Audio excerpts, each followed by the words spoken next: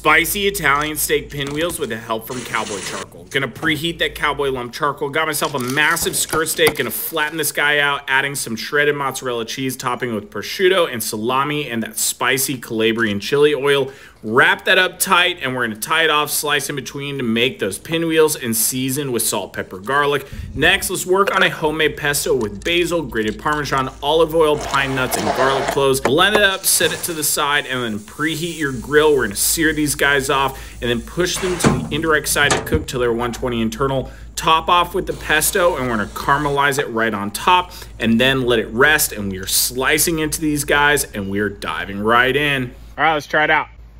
So freaking delicious. Recipe on the blog. Cheers.